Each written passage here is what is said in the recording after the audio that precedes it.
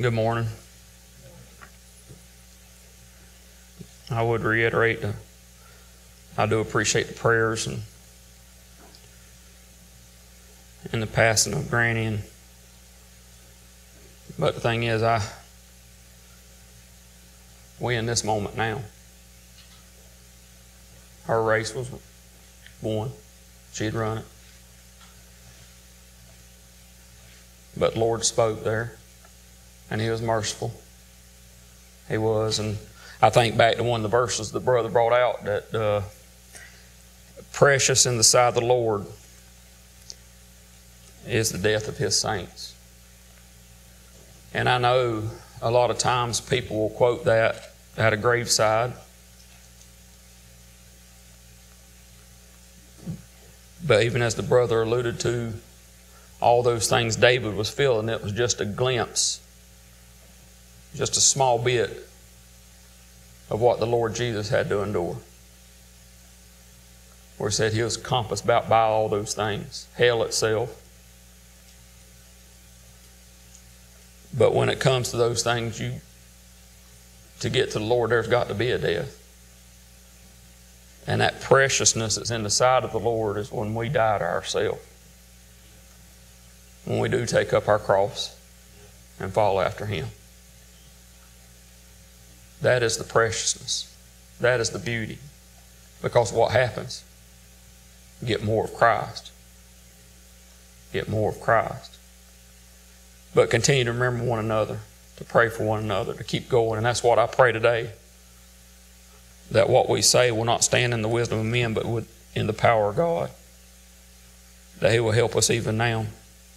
And I know that for the past few weeks and months even, it seems that I've told you to work out your own salvation. Well, I did. Well, the brother here exhorts you. I exhort you to work out your own salvation with fear and trembling. Not just some idea or some thought. Well, I need Jesus. Yeah, you do. But to work out your own salvation with fear and trembling. And what the rest of that verse say going in there? For it is God that works in you to will and to do of His good pleasure.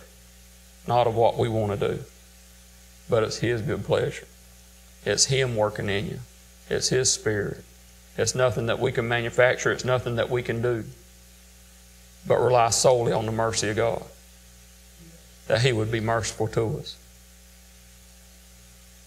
Where David couldn't go to nobody, he did end up some that helped. But where did he end up getting his help from? From the Lord.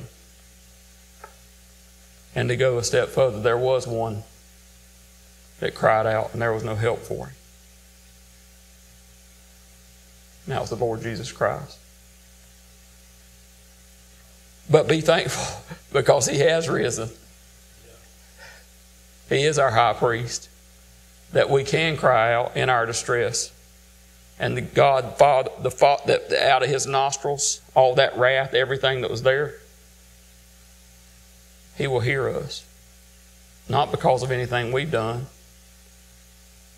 It's because of what Christ has done and that work that He delighted in there. If you will, flip over to Psalm 1. Psalm 1. And a while back, I'd referred to those things, as far as working out our own salvation. There's a progression in everything in life. But if we're not progressing, what are we doing? We're degressing. We're regressing. We're going the other direction. We're going the wrong way. It's like anything. I mean, you can play ball. You can get out there and go through the motions. As a coach said, practice is the least you can do when it comes to ball. Doing those routine things that you need to do, those fundamental things that you need to do, that's the least you can do. But it goes beyond just sitting there and saying, okay, I'm going to listen to this, I'm going to do it. No. It's realizing that if it wasn't for the Lord's mercy, we'd all be consumed. But let's look back there in Psalm 1 and look at this where we said there's a progression, there can be regression. In verse 1 it says, blessed is the man that walketh not in the counsel of the ungodly. You see him walking there, nor standeth in the way of sinners, nor sitteth in the seat of the scornful. You notice how stagnant they get? It goes from not walking after that counsel of the ungodly. And then all of a sudden, whoa, he gets to standing still and starts listening to that counsel. But then what's he also doing? He's standing in the way of sinners, but he also ends up just sitting still. He becomes a scoffer. He becomes a mocker. We have to guard against those things. You say, no, brother, no. The brother asked us the other day, ask your soul, where has it been? At the end of the day, where has your soul been? Is it progressing? Is it going toward the Lord Jesus Christ, knowing that's your only hope? Or is it regressing, saying, I got this figured out? I'm going to stay stagnant right here because God's got it. I'm going to settle on my leaves because God's sovereign. He said, yeah, He is. But what are we to do? Work out our own salvation with fear and trembling. Keep on going, verse 2. But his delight is in the law of the Lord. That's the blessed man, right? And his law doth he meditate day and night. When there's light and there's darkness. He meditates on both times. And he shall be like a tree planted. Who is this talking about right here? And he shall be planted like a tree. Shall be like a tree planted by the rivers of water, that bringeth forth his fruit in his season. His leaf also shall not wither, and whatsoever he doeth shall prosper. Who is the only man to believe that? Jesus.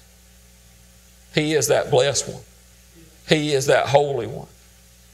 Matter of fact, there's actually, and it came to mind, but there's an old story. You remember over in Ezekiel? Matter of fact, flip over there in Ezekiel. Go past Jeremiah and Lamentations. Go to Ezekiel 47. And there's a picture of a progression here when it comes to a river. And I pray with Lord hope we'll see what this is right here. And as Brother Joseph, when he prayed a while ago, he was talking about we cannot comprehend, we do not understand. We cannot fathom, is the word he said, the depths of God's love. That we would enter into that place today, that we'll get some glimpse of that, to see that. But I hope we see that right here, that we will be able to see the vastness. Well, I know we will never see it fully and clearly here, but we do get glimpses of it. But look here, Ezekiel 47, look at this here. Start at verse 1. Afterward he brought me again unto the door of the house, and behold, waters issued out from under the threshold of the house eastward. For the forefront of the house stood toward the east, and the waters came down from under the right side of the house at the south side of the altar. Then brought he me out of the way of the gate northward, and led me about the way without unto the utter gate by the way that looked eastward. And behold, there ran out waters on the right side. And when the man that had the line in his hand, what's he measuring here, you think? What is he measuring? And it says, and he went forth eastward. He measured 1,000 cubits. He went out there a good ways. I don't know exactly. I think it's about a quarter of a mile or so. It says that he measured out 1,000 cubits, and he brought me through the waters. And the waters were to my ankles. A lot of times when it comes to God's love, that's about where most people hang out. That's where we like to hang out, right there in the kiddie pool. They had that old lake over at Laura Walker. They used to have a pool out there. You had the pool and the big old springy diving board, but then you had these little rather shallow. But just to enjoy the moment. There was one old preacher, he said, when you look at this story here, and it could be far off, and I'm like, Lord, help me. He said that those things, when it comes to the things of God, that's how shallow it is. Because they still try to have their life. There is no death there. But look on down there in verse 4. It says, again he measured another 1,000 and brought me through the waters, and this time the waters were to the knees. Again he measured another 1,000 and brought me through the waters, and they were to the loins. Afterward he measured 1,000, and it was a river that I could not pass over. For the waters were risen, waters to swim in, a river that could not be passed over. So we see, as the brother alluded to, there is a vastness, there is a unfathomable amount of love that God has toward His children. But what do? We need to be progressing. As the more we die to ourselves, the more we progress. The more we think we have things figured out, we're regressing. We can't do it. It's only by His mercy. But keep going, verse 6. And He said unto me, Son of man, hast thou seen this? Then He brought me and caused me to return to the brink of the river. Now when I had returned, behold, at the bank of the river were very many trees on the one side and on the other. Then said He unto me, These waters issue out toward the east country. And where do they go from there?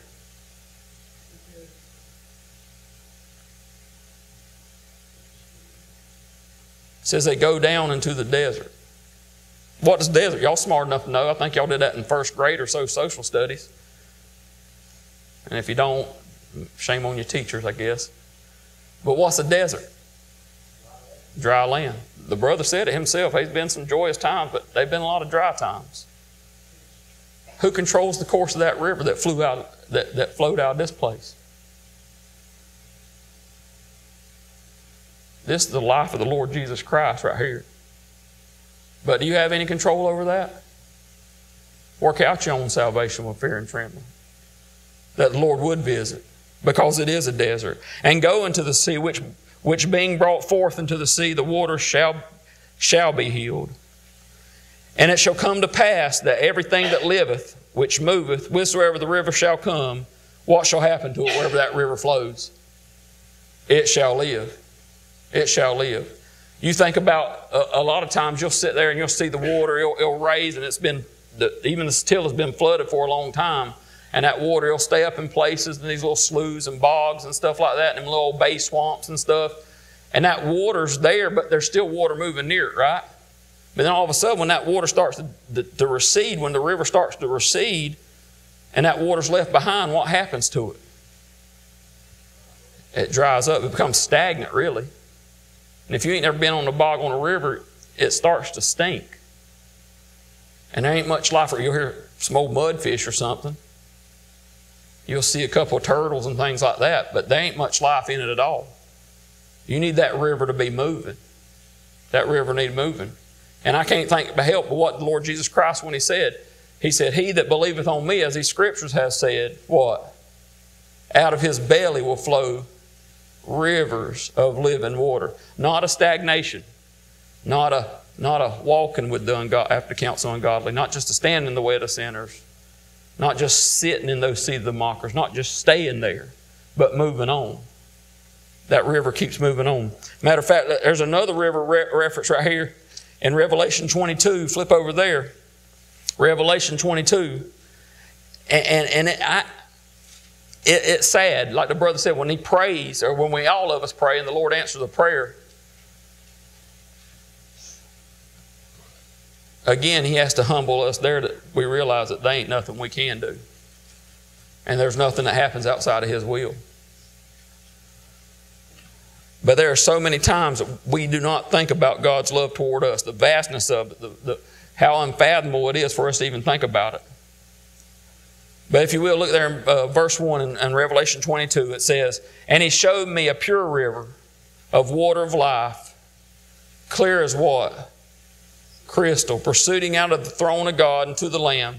In the midst of the street of it, and on either side of the river, was there the tree of life, which bare 12 manners of fruit, and yielded her fruit every month. And the leaves of the tree were for the healing of the nations. And there shall be no more curse, but the throne of God and of the Lamb shall be in it, and His servants shall serve Him. And they shall see His face, and His name shall be in their foreheads. And there shall be no night there, and they need no candle, neither light of the sun. For who's the light of it? Who is it? For the Lord God giveth them light, and they shall reign forever and ever. There's a crystal river. There's a clear view of God that we will have one day. Right now, we see light and dark. We see light and dark. We see those things that come, and it's like, Lord, it does become fearful.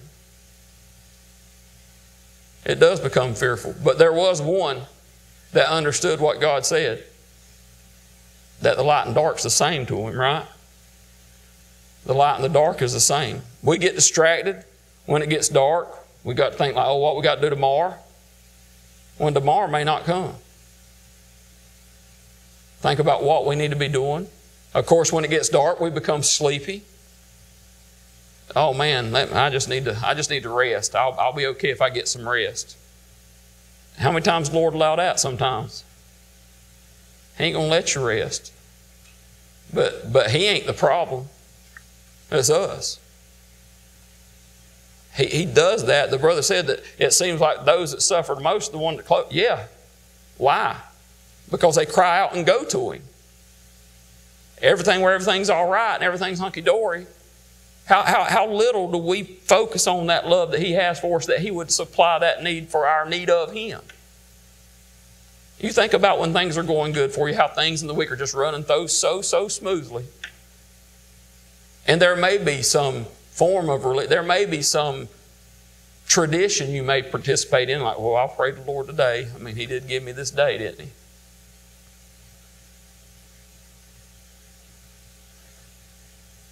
But that suffering's the very thing that leads us to God. And it does not have to always be. Yes, physical suffering. I'm not going to say it, but you'll be surprised what a man can live through. And I don't say that lightly because, I mean, when you think you're dead and gone, I mean, I don't know. I mean, his funeral arrangements or whatever, I mean, I wasn't kidding. I mean, Kim said I was looking off out like I was gone. And I thought I was gone, to be honest with you. There's things the Lord allow you to live through and go through that you'd be surprised. You'd be surprised. If you will, turn over to Psalm 139. I referenced this just a second ago. But look in Psalm 139. It said darkness and light are what? Both the same to Him, isn't it?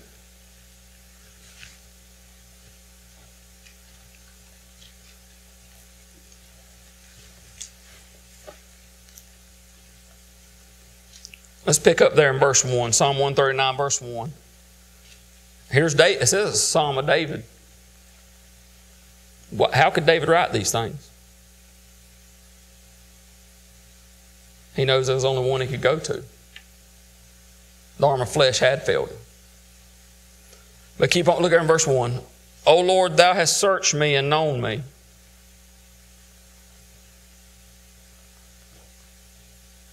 Thou hast searched me and known me. That's enough right there to make you think about working out your salvation with fear and trembling. Not those, the brother alluded to those faces years ago. He said, there's certain faces you give people. There's certain answers you give people. There's certain things you will tell your friends. There's certain things you'll tell your spouse. There's certain things you'll tell your co-workers. But there's one that searches and knows you. What is the intent? What are you doing? What am I doing? But keep going. Thou knowest my down sitting. He knows when you're sitting down. Yeah, we could say literally, but He knows you're down sitting. And mine uprising. Thou understandest my thoughts afar off. Thou compassest my path and my lying down, and art acquainted with all my ways. For there is not a word in my tongue, but lo, O Lord, Thou knowest it altogether. How did he get there? How did he get there? To be able to say that. Thou hast beset me behind and before, and laid Thy hand upon me. Such knowledge is too wonderful for me. It is high, I cannot attain unto it. Whither shall I go from Thy Spirit? Or whither shall I flee from Thy presence? If I ascend up into heaven, Thou art there. And if I make my bed in hell, behold, guess what? Thou art there. So regardless of wherever we may be, whatever we may be going through, the brother has been faithful to tell us that he's our harbinger. I'll say it right for Sister Susan. But he's hard banging along. That's that river flowing. Even though it seems, hey, I can't help but think about it. I can't even remember who said, I think it was Brother Barrett, but he said behind that frown in providence, behind them dark clouds, there's a smiling face. Because he loves us. Just as Mary and Martha they were concerned about Lazarus passing and saying, Lord, if you would have been here, our brother wouldn't have passed. And Jesus told him he wasn't cold. He said, I'm glad for your sakes I was not there. That sounded cold, didn't it? But what was it for? That God will be glorified, that Jesus would be exalted, that man would realize there ain't nothing you can do. Only the mercy of God will take you home. But keep on going there. Verse 9. If I take the wings of the morning and dwell in the uttermost parts of the sea, even there shall thy hand lead me, and thy right hand shall hold me. If I say, surely the darkness shall cover me, even the night shall be light about me. Why is that? Yea, the darkness hideth not from thee, but the light shineth as the day, and the darkness and the light are both alike to thee. Who is the only man to understand that? We can sit here and we can contemplate, we can comprehend, we can say those things. Well, to God, the dark and light is the same because He is that light. But who is the only man that saw that? The Lord Jesus Christ in all His sufferings. And He was as Judas and them came out to Him while He was praying, with those staves and sticks and whatever, and He looked, they were just bad actors. The Jews the whole time, the Pharisees have been accusing Him the whole time, over and over again. They were wanting to crucify Him. The Romans did it, but they were just bad actors. But why? It wasn't the fact of what they did. It was the fact that a man was loving God so much and saw the love of God and wanted it to be shed abroad that he laid down his life. That's what it was. He laid down his life. They didn't take it. He told them, no man takes my life from me. I lay it down. That's His glory, to want what God wants. Have you ever did that? We're in the kiddie pool. We're ankle deep. We're ankle deep a lot of times, aren't we? We are. If we'll flip over to Psalm 36. Psalm 36. Psalm 36. David again right here, verse 7. If you look down, Psalm 36, verse 7. Said if we believe on Jesus as the Scripture has said, what will happen? Out of our belly will flow rivers of living water. The Holy Spirit will be that teacher. That we'll be able to have the right thoughts toward God. That we'll be able to realize that in all humility, like we cannot do anything without you. We can't do anything. But look here in verse 7. David realized here, how excellent is thy love and kindness, O God. Therefore the children of men put their trust under the shadow of thy wings. Y'all ever been outside on a hot day? And you realize, like, you stand out in the sun, ain't making it any cooler. So what do? If you can't run back in the house, you don't want to go in the house, you're dirty, you've been working, what do? You probably go find you a shade tree. But right here, look here, where does men put their trust? Under the what? Shadow of thy wings. A lot of times that shadow does seem fearful. But that's where our trust is. He's going to uphold us right there. Because what's a mother hen do? She protects that way, don't she? And can them little chicks see what's going on all around them at that time? No. The Lord does that to His children. We may not understand it, but we have to trust Him there. Keep on going in verse 8. They shall be abundantly satisfied with the fatness of thy house, and thou shalt make them drink of the river of thy pleasures. For look right here, verse 9. For with thee is the fountain of life. In thy light shall we do what? Shall we see light? And those dark clouds in providence, all those things that come against us, it seems like, whether it be those familiar to us, whether the main issue is that darkness that's within ourselves. That where He's searching, where He's trying, not trying, but trying us. It says, thy light, in thy light we shall see light. That all these things that seem so dark, these things that do, sometimes it seems like God hates us. You ever been there? If not, hold on. It's not fun. But when He appears and shows us the Lord Jesus Christ and what He did, and that love, we shall see light properly. We shall see it properly. Hey, flip over to Hebrews 10. Hebrews 10. We talk about those things as far as what we see, what we understand a lot of times. But what must we do? We don't need to be like that swampland, do we? We don't need to be like that marsh. Like, well, there's water came through here. It eventually dries up, like the brother said. But if you will look over in Hebrews 10, verse 22, it says, let us draw near with a true heart and full assurance of faith, having our hearts sprinkled from an evil conscience. What is our hearts to be sprinkled from? An evil conscience. How is that? There's another verse that says that it's not the putting away of filth of the flesh, but what? The answer of a good conscience. What is the only way that we're going to have a good conscience in things? It's for it to be sprinkled. Sprinkled with what?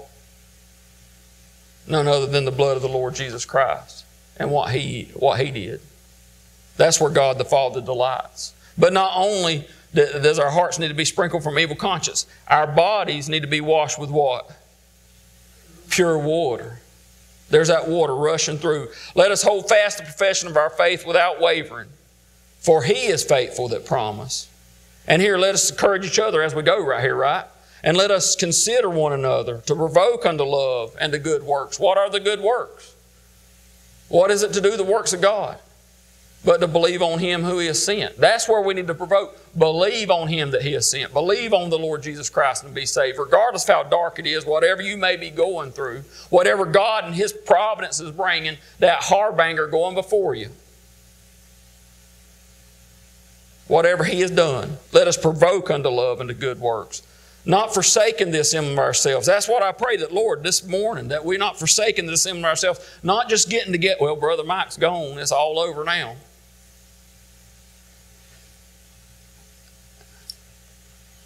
But look, it took him leaving for Brother Harold to come back. I did mess up the other day. A brother was saying that I'm going out of town, you preaching. I was like, okay. And then he said it again to me. He's like, I just hadn't been, we're going to go do. I said, go ahead and justify yourself, brother. But guess what was happening all this week? Guess who was justifying herself? Trying to. So don't say stuff to people. The brother said, be careful what you pray. You'd better have blinders on, because you'll be surprised what you'll blurt out. You'll be surprised what you blurt out sometimes. But all that you're thinking, that the Lord sees, where that light's shining in that dark place. But keep on not forsaking the assembling of ourselves together, as the manner of some is, but exhorting one another. There it is, building each other up. And does that mean I got to call you every single day and tell you, hey, keep going? No, I better go to that one, the Lord Jesus Christ. I better go to Him and say, for this one, for your children. And Lord, for those that don't know you. But then we start praying for our enemies, because you see how merciful He was to us. You start praying for them. Like, Lord, save, be merciful. But we exhort one another, and so much the more. We need to be progressing, don't we? It says, so much the more as ye see the day approaching. For if we sin willfully after that we have received the knowledge of the truth, therefore remaineth no more sacrifice for sin, but a certain fearful looking for of judgment and fiery indignation, which shall devour the adversaries. He that despised Moses' law died without mercy under 2 or 3 witnesses. Of how much sore punishment, suppose ye, shall he be thought worthy, who hath trodden under foot the Son of God, and hath counted the blood of the covenant wherewith He was sanctified an unholy thing, and hath done despite unto the Spirit of grace.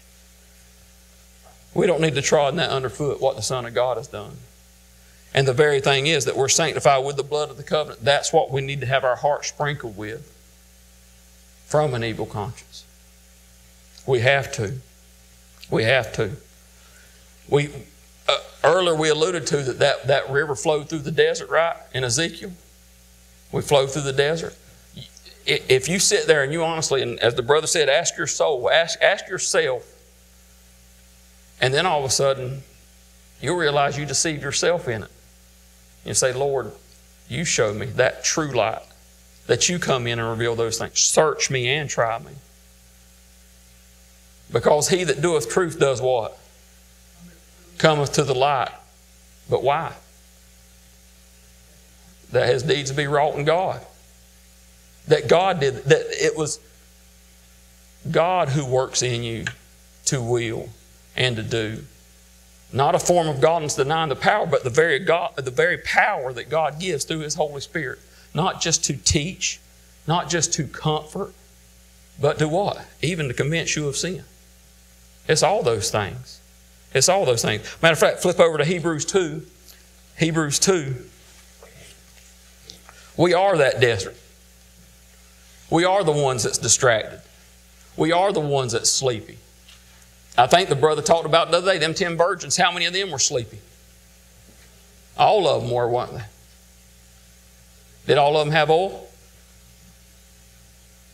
They didn't. What about their wicks? Had they trimmed their lamps? Well, God's did this. That's it. He's given this. No, we better trim them wicks. Trim them wicks. But look right here, Hebrews 2, verse 1. It says, therefore, we got to be careful, don't we? Therefore, we ought to give the more earnest heed to the things which we have heard. Why do we need to be careful what things we've heard? Lest at any time we should let them slip. For if the word spoken by angels was steadfast, and every transgression and disobedience received a just recompense for reward, who's he asking this to right here, verse 3? How shall we? Not how shall they, not how all these bad people. How should everybody else? But what? How shall we? How shall we escape if we neglect so great a salvation? Are we standing in the counsel of ungodly? Or standing in the way of sinners? Are we going to sit down and be a scoffer and mocker at what God has done? Are we going to neglect so great a salvation? Are we just going to be in there in the kiddie pool?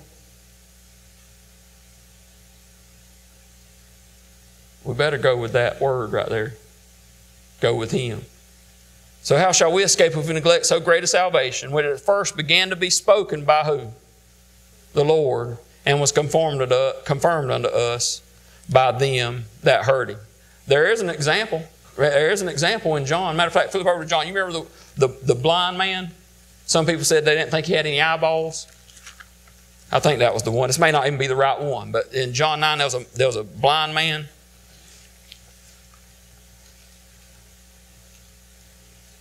And you figure in verse 1, and Jesus starts passing by His way. We'll read it. Matter of fact, go right here, John 9. And it says, as Jesus passed by, He saw a man which was blind from his birth. And look, you ever...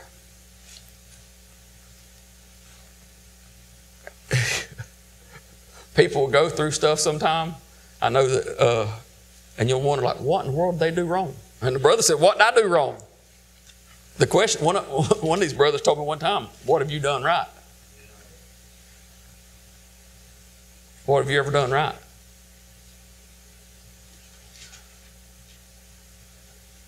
Because there's only one thing He owes us. There's only one thing He owes us. And that's hell, and He could pay us off at any moment. But keep going there. He says, and His disciples asked Him, sounds like us right here, don't it? Saying, Master, who did sin, this man or his parents, that he was born blind? We got to blame those around. Yep, my mom and dad, if they'd acted better, if they'd have raised me better, I wouldn't have all these problems. Right? Oh, it's not a good time to laugh, Morgan. But that's what they asked. Who did sin? Who did sin? Was it the man? Was it his parents? Is this what caused him to be born blind? But look at this love right here. Look at this right here. And Jesus answered and said, neither hath this man sinned nor his parents. Was Jesus lying? When it came to this blindness, no. What was the reason why the man was born blind? Look right here. But that the works of God should be made manifest in him. Whenever the gospel's going forth, whether it's devotion, whether it's the preaching, whatever it may be, you listen to a message on the road, looking at your laptop, whatever it is, I pray for you and for myself when this happens, that the works of God will be manifest in us.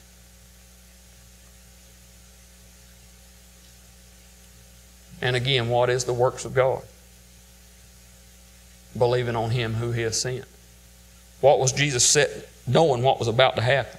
He said it wasn't the fact that they were born blind, but that the works of God should be made manifest in Him. Jesus says, I must work the works of Him that sent me while it is day. Why? Because He says, I am the light of the world. But what happens right here? The night cometh when no man can work. Why? Because that one was becoming our sin. And it was dark. And all those things that David was describing was, of course, that great day of wrath and judgment that God poured out on His Son. But He says, as long as I'm in the world, I am the light of the world. When He had thus spoken, He spat on the ground and made clay of spittle, and He anointed his eyes and the blind man with the clay. That's what we can do. We'll see how this works. We'll see where our faith is. We'll just sit there and we'll throw dirt in each other's eyes, right? This man was blind. And if he didn't have eyeballs, I know what the Lord Jesus was doing. The very Word of God. That dirt we're made out of, He was making him some eyeballs. I could be wrong, but that don't matter. That don't matter. Let's keep going. And He said, go wash in the pool of Siloam, which is by interpretation sent. And when He sent him, what did He do?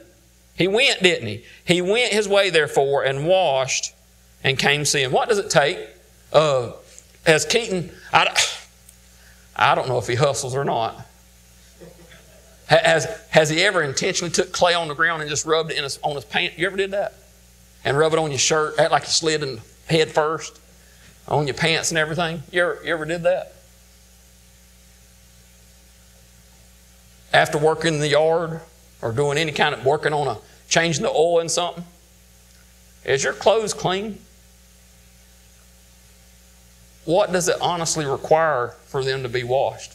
Just water sitting still? You can soak stuff, yes. You can soak stuff. But it takes some agitation, don't it? It takes some movement. Of course, back in the day, when they didn't have electricity, they had them old scrub boards, didn't they? Go down in the water and they'd scrub it, get it clean. It was always embarrassing if your baseball uniform was always white. Your mama, they'd try to bleach them. Well, if your white pants, of course, that'd work a lot of times. But all your other jerseys, different colors. Look at there. I still got that clay on me. But washing takes movement of water. Not just sitting there saying, I got this figured out. Lord, be merciful to me. Go to Him. Go to Him. But he goes and went, and of course, what happens?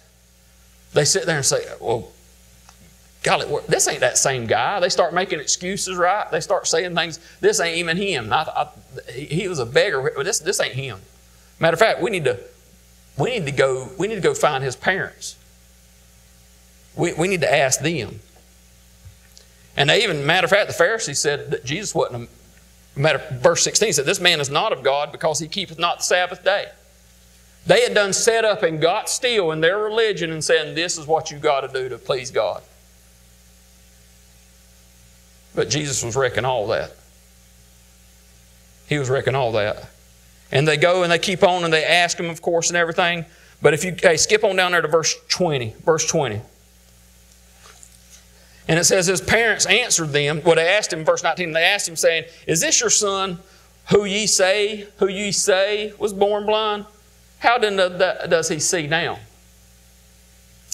His parents answered them and said, we know that this is our son, and that he was born blind. So they affirmed where they were doubting, like, oh, was he really blind?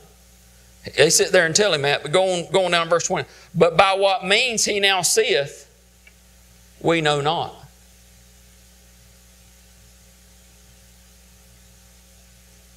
Why didn't they know? Unbelief.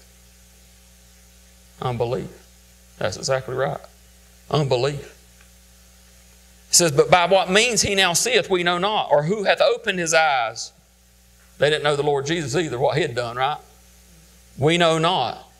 He's of age, ask him. He shall speak up for himself. These words spake his parents because they did what? They feared the Jews, for the Jews had agreed already that if any man did confess that Jesus was Christ, he would be put out of the synagogue. They was more worried about their religion and receiving honor of men than they were the honor of God. And that is a strong delusion. That is unbelief. Therefore said his parents, he is of age, ask him. Then again called they the man that was blind and said to him, give God the praise. We know that this man is a sinner. Talking about Jesus again. He answered and said, whether he be a sinner or no, I know not. One thing I know, that whereas I was blind, now I see. Then said they to him again, what did he do? What did he to thee? How opened he thine eyes? He answered them, I've told you already, and you did not hear. Wherefore would you hear it again? And son, you know he got him right here. Will ye also be his disciples? Good question. Then they reviled him and said, thou art his disciple, but we are Moses' disciple. Oh, we're going to do something. We're going to keep that law to please God. When there's only one that did it. We know that God spoke unto Moses, but as for this fellow, we know not from whence he is. Uh-oh, there's that whence word. We don't know where he's from. Why? Because he told them later, he said, y'all from beneath, I'm from above. He told them. The men answered and said unto them, why, herein is a marvelous thing, that ye know not from whence he is, and yet he hath opened my eyes. He said, you don't know where he's from, but he's opened my eyes.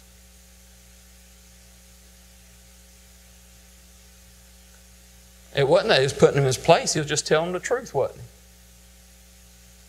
I was blind, but now I see.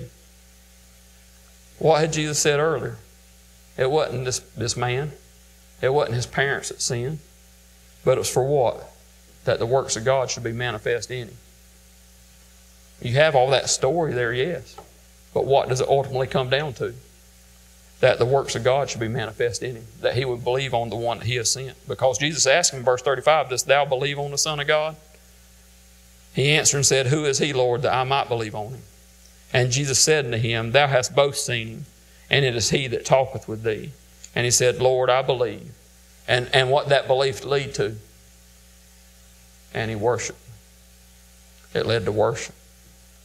It wasn't just a stagnant of, hey, I believe what the Lord's done. There's worship. Being thankful. How little do we do it? How little does this one standing before you do it? I'm the worst of the lot when it comes to this right here. To be thankful. To be thankful. Matter of fact, if you will, flip over to Romans 2. Romans 2. Brother Clay, I remember when somebody would say, there's somebody else that do it. God is good. All the time. And then somebody else, all the time, what? God is good.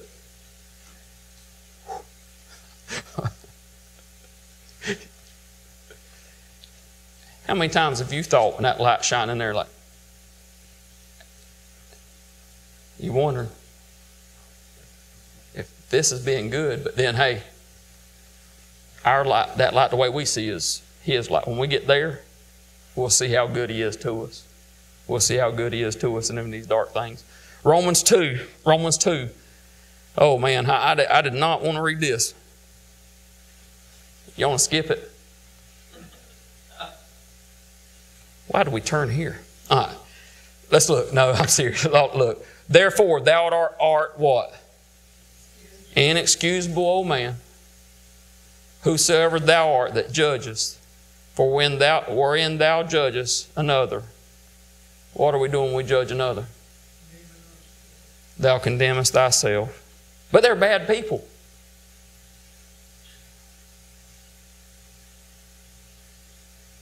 Has that light shine in your heart? Well, I know Jesus loves me. Kiddie pool. Ankle deep. I'm like brother said, like a thimble maybe. Man, it's crazy, isn't it, what we know? For when thou judgest another, thou condemnest thyself. For thou that judgest doest the same things. But we are sure that the judgment of God is according to what? Truth against them which commit such thing. And thinkest thou this, O man, that thou judgest them which do such things and doest the same, that thou shalt escape the judgment of God? Or despisest thou the riches of His goodness and forbearance? Remember, hey, not trampling that underfoot, right? Despisest thou the riches of His goodness and forbearance and long-suffering, not knowing that the goodness of God leadeth thee to repentance? Those dark times, those times in Providence, that desert time when it's really dry, it's God's goodness to you that you realize you can do nothing without Him. And without His mercy, we're all lost. We're all lost and undone. But it is His goodness that leads us to repentance, true repentance. And as we're getting ready to close here, if you will, flip over to Titus 3. Titus 3.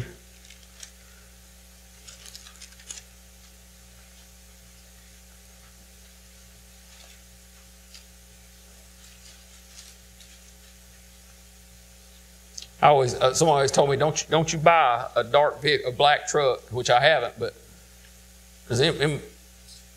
why would somebody tell you not to buy a black truck or black car? Because when you go to when you go to wash it, what happens? If you miss one spot, what happens? It shows. It shows. It shows. Washing requires something moving. Maybe something agitating it. It just can't sit still. It's like, oh, your truck's all muddy and you spray a little bit of water on it. Yep, that looks good. It's cleaned up. No, but let's look right here in Titus 3. Verse 1. Put them in mind to be subject to principalities and powers, to obey magistrates, to be ready to every good work, to speak evil of no man, to be no brawlers, but gentle, showing all meekness unto all men. For we ourselves also, there it is, that's why we can't be, if we judge another, we're condemning ourselves. Look right here. For we ourselves also were sometimes foolish, disobedient, deceived, serving diverse lusts and pleasures, living in malice and envy, hateful and hating one another. But look what happens, verse 4. But after the kindness and love of God our Savior toward man appeared, and here it is, His mercy, not by works of righteousness which we have done. They are filthy rags, any of our righteousness. But according to His mercy He saved us by the what? Washing of regeneration. What is that? To regenerate something is to do what? To bring it back live, that your soul is to live toward God, that He is washing that. That is a regeneration. Not that I believe the Lord has delivered us. I believe that right now He is delivering us. And I pray by the mercy of God He will deliver us. That He has washed, He is washing, and that He will take us home. That He will. But it's not by righteousness we have done, but according to His mercy He hath saved us, by the washing of regeneration and the renewing of the Holy Ghost, which He shed on us abundantly through Jesus Christ our Lord, that being justified by His grace, we should be made heirs according to the hope of eternal life. This is a faithful saying, and these things I will that thou affirm constantly. Not just every so often, but He says affirm these constantly, that they which have believed in God might be careful for what? Well, God's did it all, Brother John. We know that. What's it say here? That we might be careful to maintain good works. And we've said it a couple times already today. What is good works? What is true good works? To believe on Him that He has sent. Even if it's in darkness, even if it's in light, even if it's on the mountaintop, but more than likely it's going to be in the valley. There's one said it, there's that mountaintop ain't always the experience you need, because there's usually one up there with you that's got you lifted up there. But to get low to that valley, because you can't grow nothing on that mountaintop.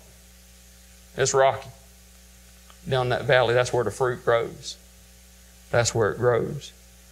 But it says that we might be careful to maintain good works. These things are good and profitable to all men. And all men.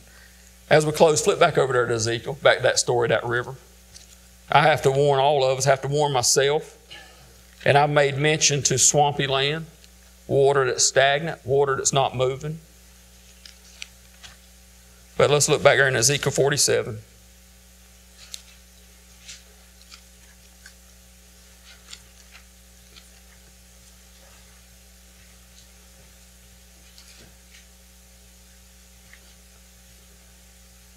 Look there in verse 11. Lord help us right here. Look here. 47 verse 11. But the miry places, those swampy places, but the miry places thereof and the marshes thereof shall not be healed. They shall be given to salt. What happens? A little bit of salt. It's good, right? Too much salt will ruin things. I think we talked about that a while back, about us being the salt of the earth too as well. Right? But it can stunt growth too. Salt can be used for multiple things, can't it? But right here it said that, hey, these miry places, they're not going to be healed. But finish up in verse 12 right here. And by the river upon the bank thereof, on this side and on that side, shall grow all trees for meat, whose leaf shall not fade, neither shall the fruit thereof be consumed. It shall bring forth new fruit according to his month, because their waters they issue out of the what? Sanctuary. And the fruit thereof shall be for meat, and the leaf thereof for medicine. He that is whole does not need a physician, but rather he that is sick. Always go to the Lord Jesus Christ, because until we get home, He's the only one that can deliver us. He is your only hope. He is our only help. And I pray He blessed your soul this morning.